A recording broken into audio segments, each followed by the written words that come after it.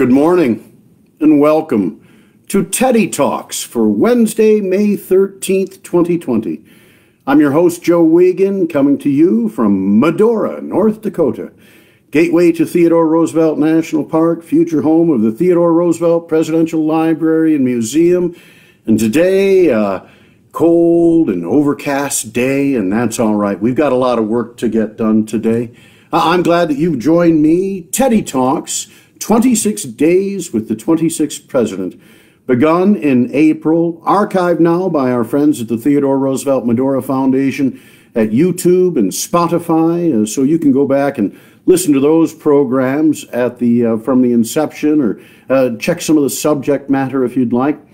The concept, in part, to take things that Theodore Roosevelt said, did, or wrote on this date, a century or more ago, of course, he having lived from 1858 to 1919. Our 26th president served the United States in that capacity from September of 1901, upon the assassination of President McKinley, until his leaving office, his hand-chosen successor, his Secretary of War, former governor of the Philippines, William Howard Taft, succeeding him. Theodore Roosevelt going off to hunt in Africa, touring Europe, coming back to the United States, touring the country, and deciding to throw his hat in the ring for a famous third-party candidacy eventually, a progressive party candidacy.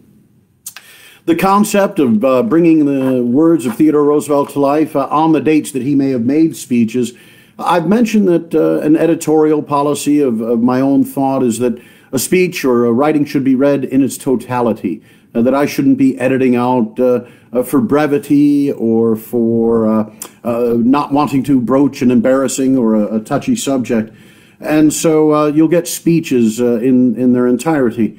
However, when we've got a day like May 13th, we have multiple speeches, multiple locations across multiple years, and that's just scratching the surface of this man who wrote and said so much, and more importantly, he would tell you, did so much, did what he could with what he had where he was.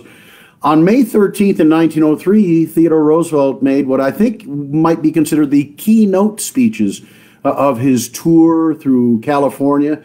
It lasted many days, and he said many important things, but on May 13th, speeches that I'll skip today, he spoke a great deal about sort of the fulfillment of our manifest destiny, as he interpreted it 50 years after the launching of that phrase, the idea of not only filling in the continent, but then casting America's influence abroad across the Pacific, living up to the responsibilities that came to us after the Spanish-American War, the protectorate in the Philippines, the annexation of Hawaii, contemporaneous with the war and its consequences, Guam, and Alaska. So the speeches are made also in support of American policy, the homesteading and the distribution of public lands to the homemaker and the farmer rather than to great vested interests. So just to let you know some of the speeches that you won't hear today, May 13th, 1903 in San Francisco, at the Hall of the Native Sons of the Golden West, in response to greetings from the Association of Pioneers, Mexican War veterans, Native Sons of the Golden West, and Native Daughters of the Golden West. Also that date, at the ceremonies incident to the breaking of sod for the erection of a monument in memory of the late President McKinley in San Francisco, and also that day at Mechanics Pavilion, a great hall in San Francisco. Remarks, again, I think meant for general consumption on the issue of America's destiny and responsibility. In skipping over those particular speeches, though, I will bring you one short speech made at the conclusion of his day. The greater time today is reserved for Theodore Roosevelt's opening remarks as president on this date, May 13th, 1908, at the White House Conference on the Conservation of Natural Resources, a multi-day conference chaired by National Forester Gifford Pinchot, and at which the governors from throughout the states and territories attended. Hence the president's salutation in greeting the governors. The National Governors Association dates its origin in 1908 to this meeting at the White House. Many of the state departments of natural resources or conservation or forestry have their roots in this conference.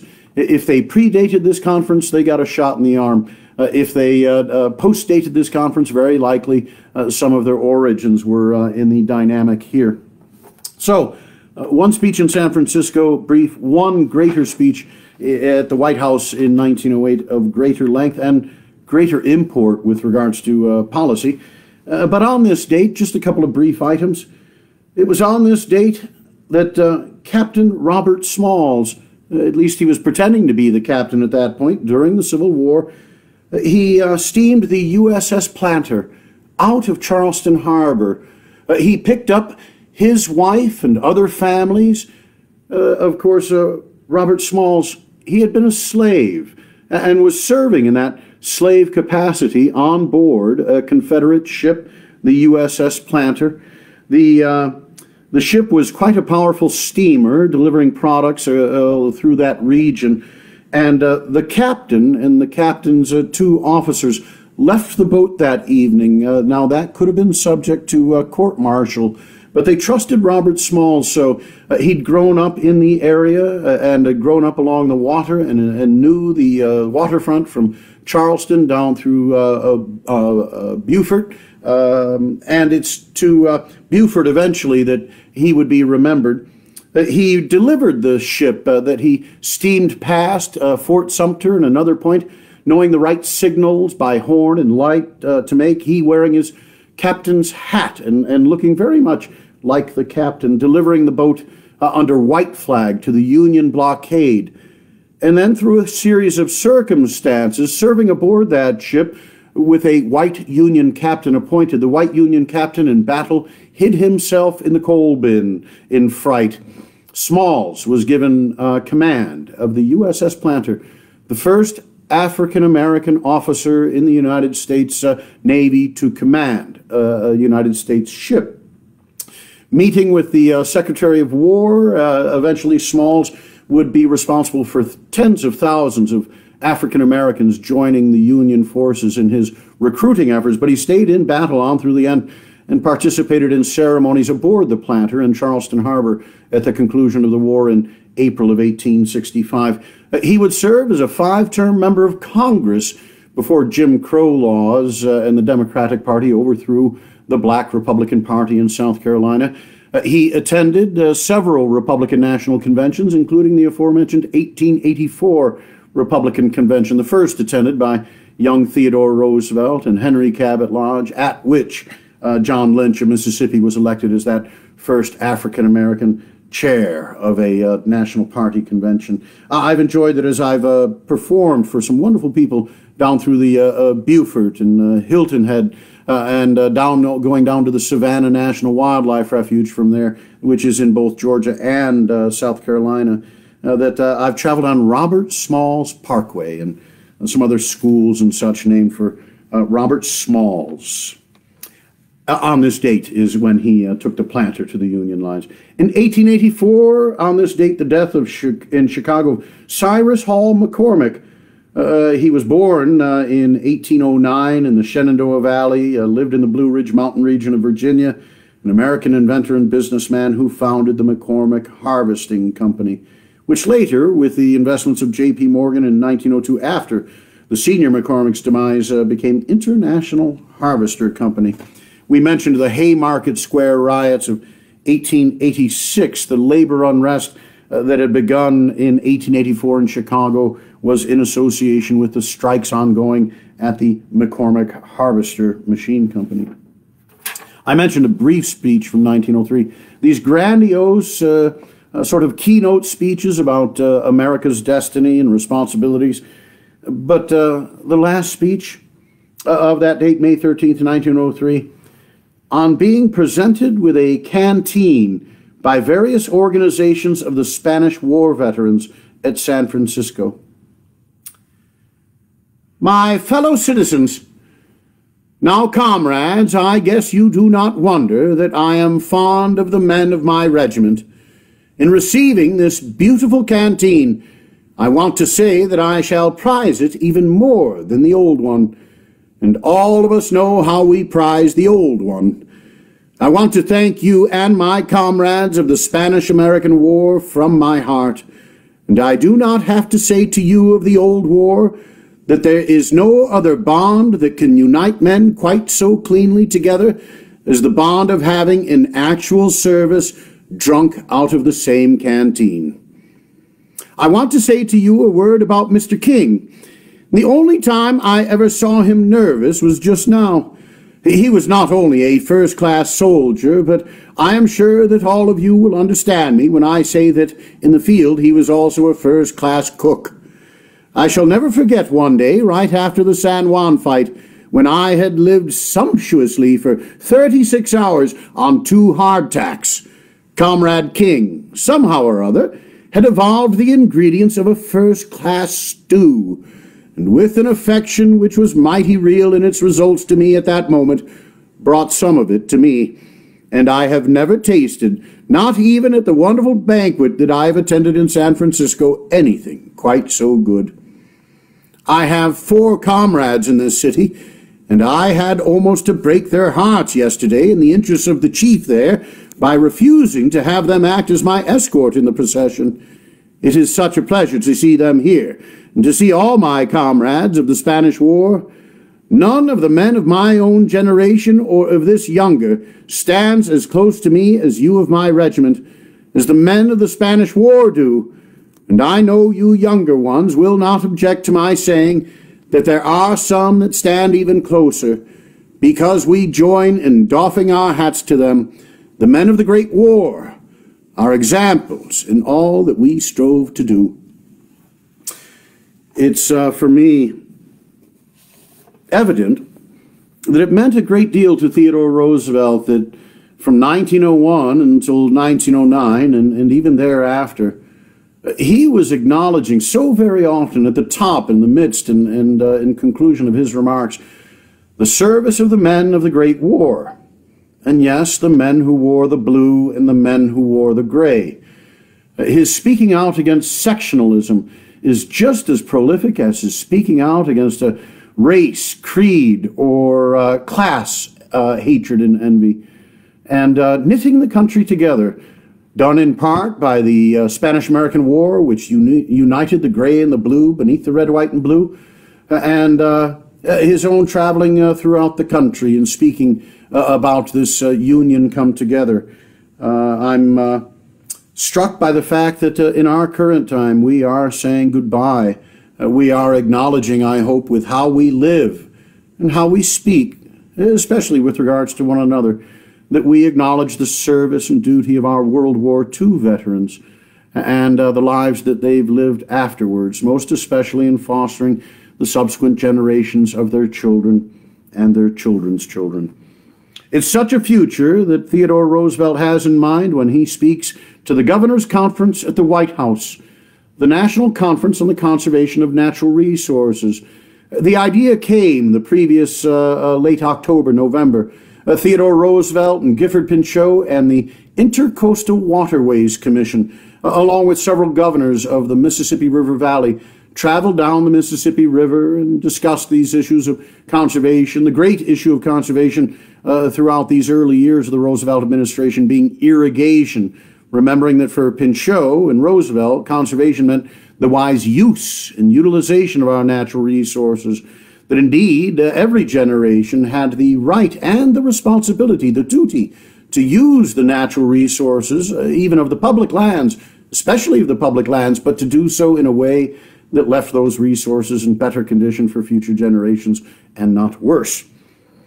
So these remarks, and at length, and so with them we'll conclude today's Teddy Talks. Of course, our travels later this week will take us to Yosemite with John Muir, the great sage botanist of the Sierra Nevadas, founded the Sierra Club. At the conference opening on the conservation of natural resources at the White House, Wednesday morning, May 13th, 1908.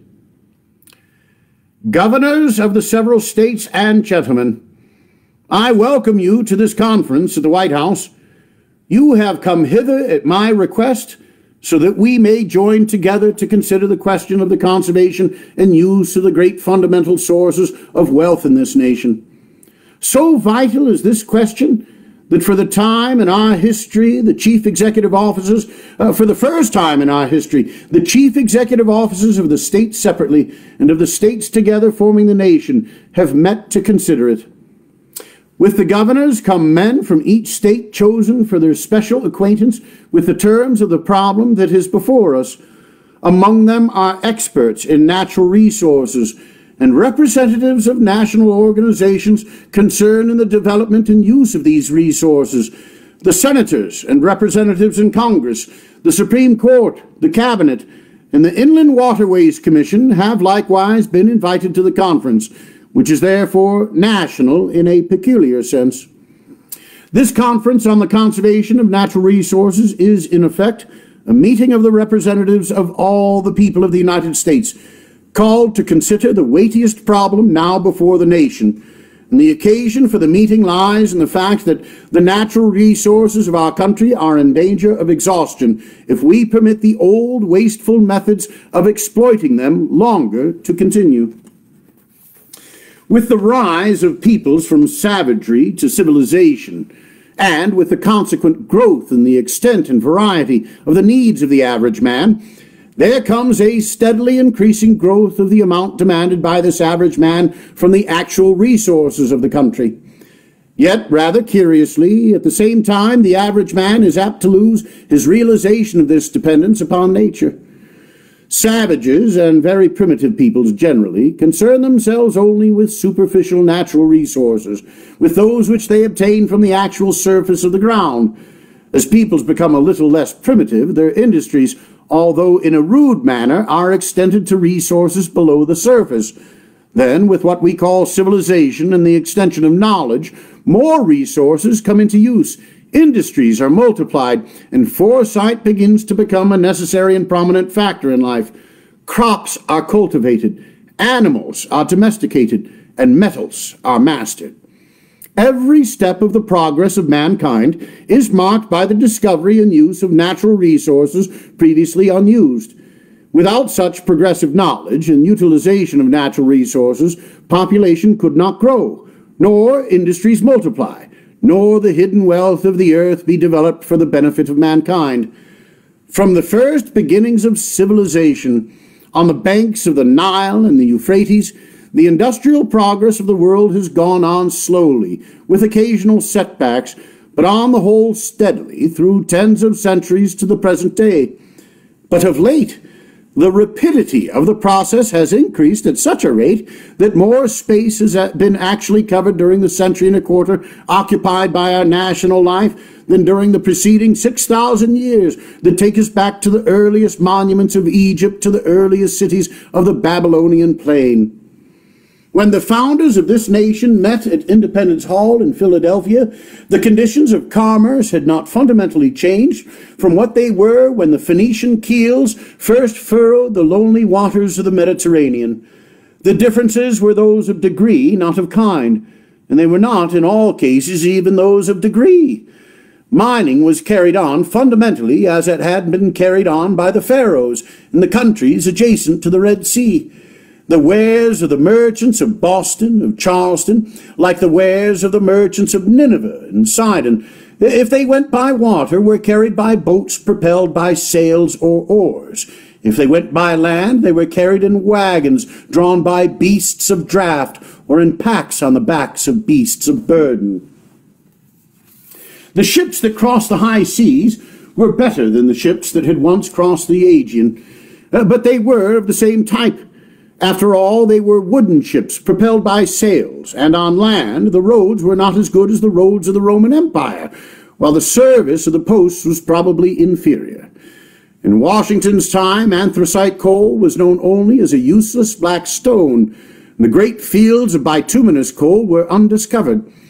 As steam was unknown, the use of coal for power production was undreamed of. Water was practically the only source of power, save the labor of men and animals, and this power was used only in the most primitive fashion. But a few small iron deposits had been found in this country, and the use of iron by our countrymen was very small. Wood was practically the only fuel, and what lumber was sawed was consumed locally, while the forests were regarded chiefly as obstructions to settlement and cultivation. Such was the degree of progress to which civilized mankind had attained when this nation began its career. It is almost impossible for us in this day to realize how little our revolutionary ancestors knew of the great store of natural resources whose discovery and use have been such vital factors in the growth and greatness of this nation, and how little they required to take from this store in order to satisfy their needs. Since then, our knowledge and use of the resources of the present territory of the United States have increased 100-fold. Indeed, the growth of this nation by leaps and bounds makes one of the most striking and important chapters in the history of the world.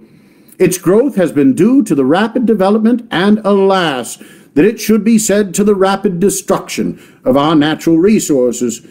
Nature has supplied to us in the United States and still supplies to us more kinds of resources in a more lavish degree than has ever been the case at any other time or with any other people.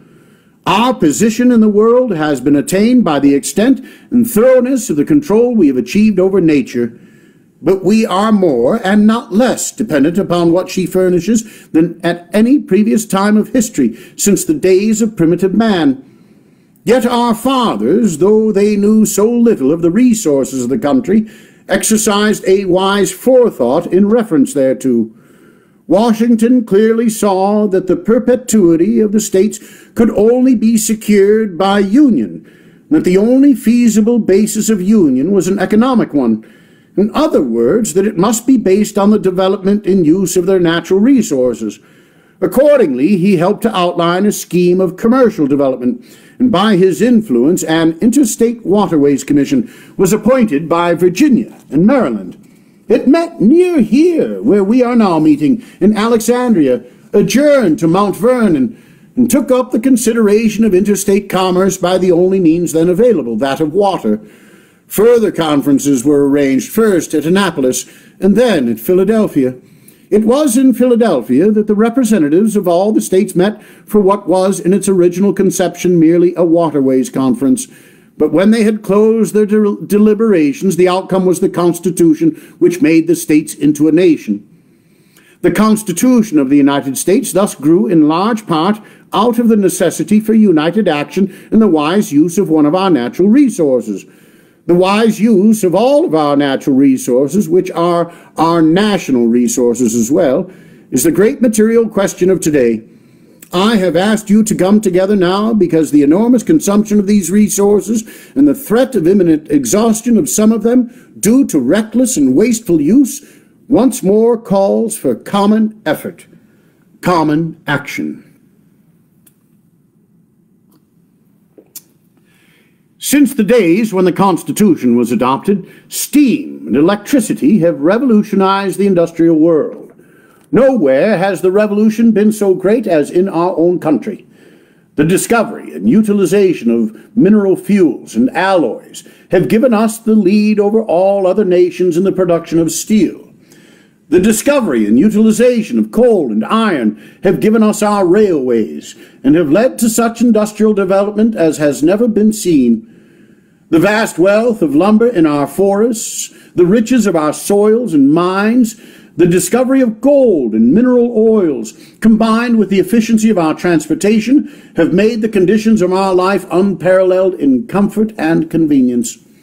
The steadily increasing drain on these natural resources has promoted to an extraordinary degree the complexity of our industrial and social life. Moreover, this unexampled development has had a determining effect upon the character and opinions of our people. The demand for efficiency in the great task has given us vigor, effectiveness, decision, and power, and a capacity for achievement which in its own lines has never yet been matched. So great and so rapid has been our material growth that there has been a tendency to lag behind in spiritual and moral growth, but that is not the subject upon which I speak to you today. Disregarding for the moment the question of moral purpose, it is safe to say that the prosperity of our people depends directly on the energy and intelligence with which our natural resources are used. It is equally clear that these resources are the final basis of national power and perpetuity. Finally, it is ominously evident that these resources are in the course of rapid exhaustion. This nation began with the belief that its landed possessions were illimitable and capable of supporting all the people who might care to make our country their home. But already the limit of unsettled land is in sight, and indeed but little land fitted for agriculture now remains unoccupied, save what can be reclaimed by irrigation and drainage. We began with an unapproached heritage of forests. More than half of the timber is gone. We began with coal fields more extensive than those of any other nation, and with iron ores regarded as inexhaustible. And many experts now declare that the end of both iron and coal is in sight. The mere increase in our consumption of coal during 1907 over 1906 exceeded the total consumption in 1876, the centennial year. The enormous stores of mineral oil and gas are largely gone. Our natural waterways are not gone, but they have been so injured by neglect and by the division of responsibility and utter lack of system in dealing with them that there is less navigation on them now than there was 50 years ago. Finally, we began with soils of unexampled fertility, and we have so impoverished them by injudicious use and by failing to check erosion that their crop-producing power is diminished instead of increasing. In a word, we have thoughtlessly and to a large degree unnecessarily diminished the resources upon which not only our prosperity, but the prosperity of our children must always depend. We have become great because of the lavish use of our resources, and we have just reason to be proud of our growth. But the time has come to inquire seriously what will happen when our forests are gone, when the coal, the iron, the oil, and the gas are exhausted, when the soils shall have been still further impoverished and washed into the streams, polluting the rivers, denuding the fields, and obstructing navigation. These questions do not relate only to the next century or to the next generation. It is time for us now as a nation to exercise the same reasonable foresight in dealing with our great natural resources that would be shown by any prudent man in conserving and wisely using the property which contains the assurance of well-being for himself and his children. The natural resources I have enumerated can be divided into two sharply distinguished classes accordingly as they are or are not capable of renewal. Mines, if used, must necessarily be exhausted. The minerals do not and cannot renew themselves. Therefore, in dealing with the coal, the oil, the gas, the iron, the metals generally, all that we can do is to try to see that they are wisely used. The exhaustion is certain to come in time. The second class of resources consist of those which cannot only be used in such manner as to leave them undiminished for our children, but can actually be improved by wise use. The soil, the forests, the waterways come in this category. In dealing with mineral resources, man is able to improve our nature only by putting the resources to a beneficial use, which in the end exhausts them. But in dealing with the soil and its products, man can improve our nature by compelling the resources to renew and even reconstruct themselves in such manner as to serve increasingly beneficial uses, while the living waters can be so controlled as to multiply their benefits. Neither the primitive man nor the pioneer was aware of any duty to posterity in dealing with the renewable resources. When the American settler felled the forests, he felt that there was plenty of forest left for the sons who came after him. When he exhausted the soil of his farm, he felt that his son could go west and take up another. So it was with his immediate successors. When the soil washed from the farmer's fields choked the neighboring river, he thought only of using the railway rather than boats for moving his produce and supplies. Now all this has changed. On the average, the son of the farmer of today must make his living on his father's farm. There is no difficulty in doing this if the father will exercise wisdom. No wise use of a farm exhausts its fertility. So with the forests. We are over the verge of a timber famine in this country, and it is unpardonable for the nation or the states to permit any further cutting of our timber, save in accordance with a system which will provide that the next generation shall see the timber increased instead of diminished. Moreover, we can add enormous tracts of the most valuable possible agricultural land to the national domain by irrigation in the arid and semi-arid regions and by drainage of great tracts of swampland in the humid regions. We can enormously increase our transportation facilities by the canalization of our rivers so as to complete a great river system of waterways on the Pacific, Atlantic, and Gulf coasts and in the Mississippi Valley, from the Great Plains to the Alleghanies, and from the northern lakes to the mouth of the mighty Father of Waters. But all these various uses of our natural resources are so closely connected that they should be coordinated and should be treated as part of one coherent plan and not in haphazard and piecemeal fashion. It is largely because of this that I appointed the Waterways Commission last year, and that I have sought to perpetuate its work. I wish to take this opportunity to express in heartiest fashion my acknowledgment to all the members of the Commission. At great personal sacrifice of time and effort, they have rendered a service to the public for which we cannot be too grateful. Especial credit is due to the initiative, the energy, the devotion to duty, and the far-sightedness of Gifford Pinchot, to whom we owe so much of the progress we have already made in handling this matter of the coordination and conservation of natural resources. If it had not been for him, this convention neither would nor could have been called. We are coming to recognize as never before the right of the nation to guard its own future in the essential matter of natural resources. In the past, we have admitted the right of the individual to injure the future of the Republic for his own present profit. The time has come for a change.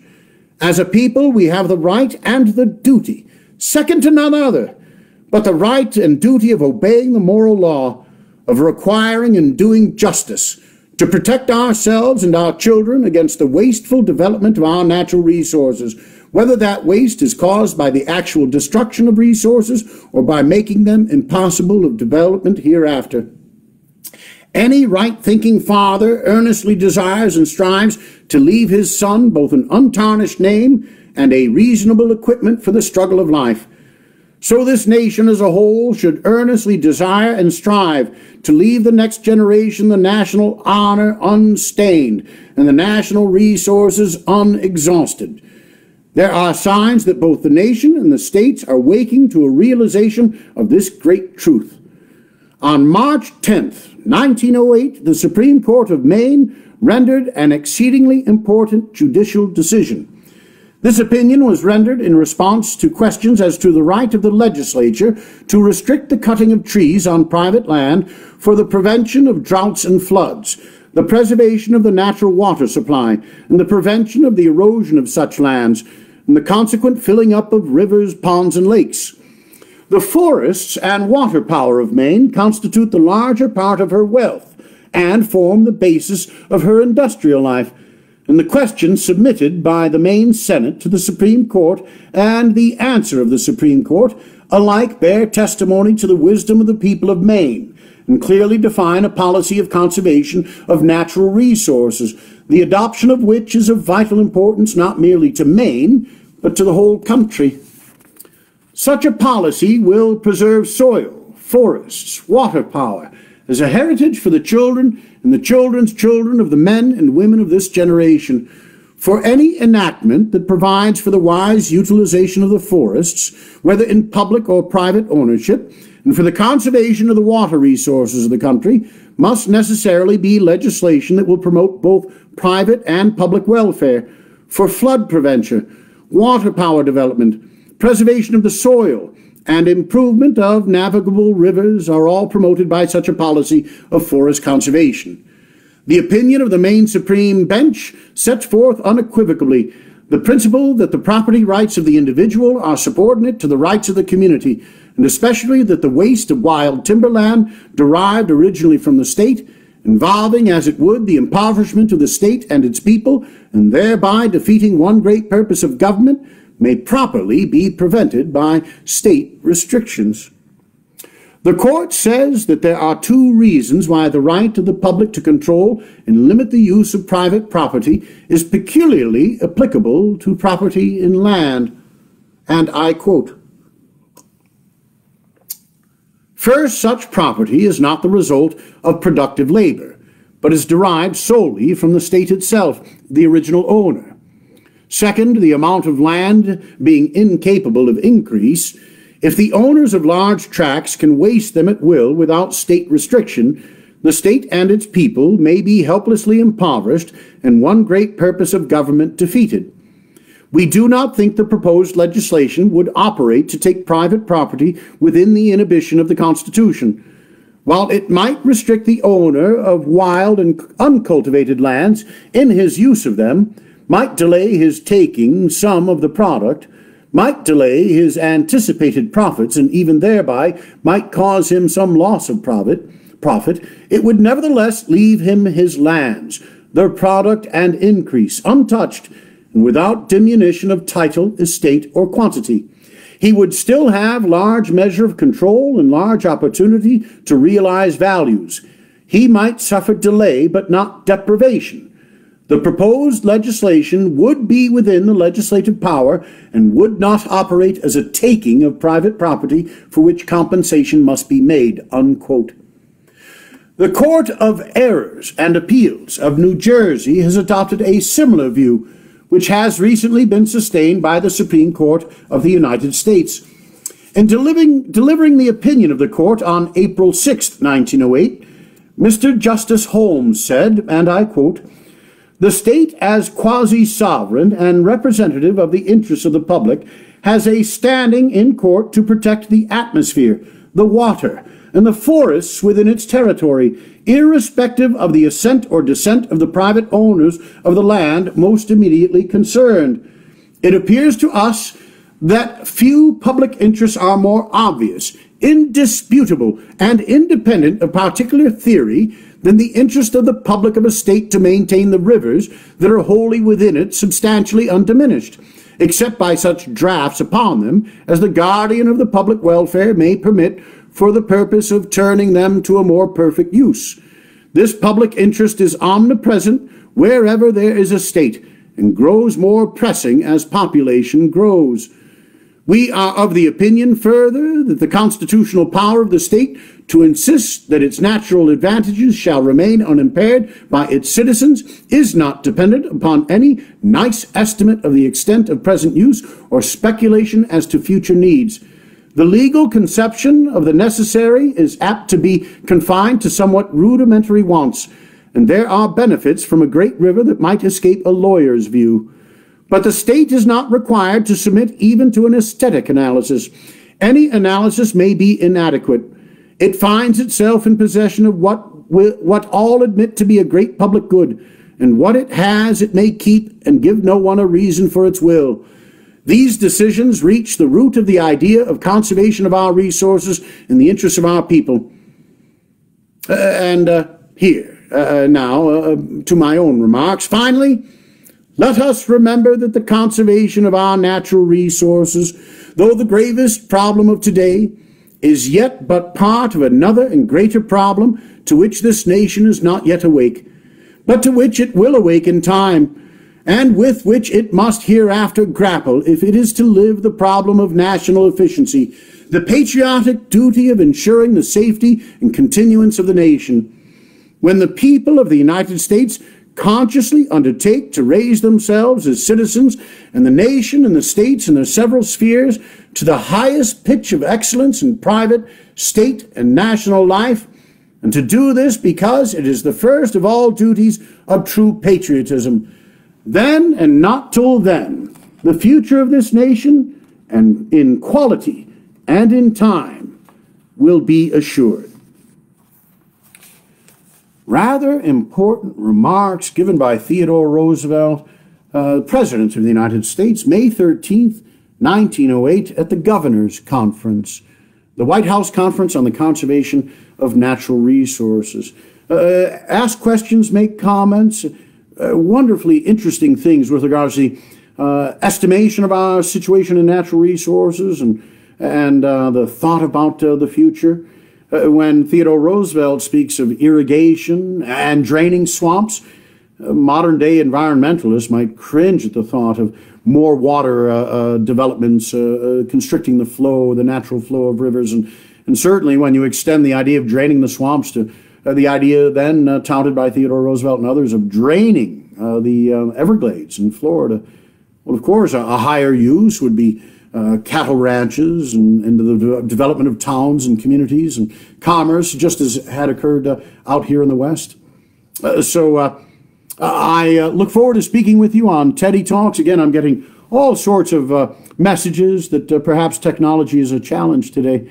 I'm glad that you were here. I look forward to seeing you again tomorrow, Thursday, May 14th, Teddy Talks. I think we're going to be back on the California coast, getting ready to go up into Yosemite with John Muir. Have a wonderful day. Goodbye and good luck.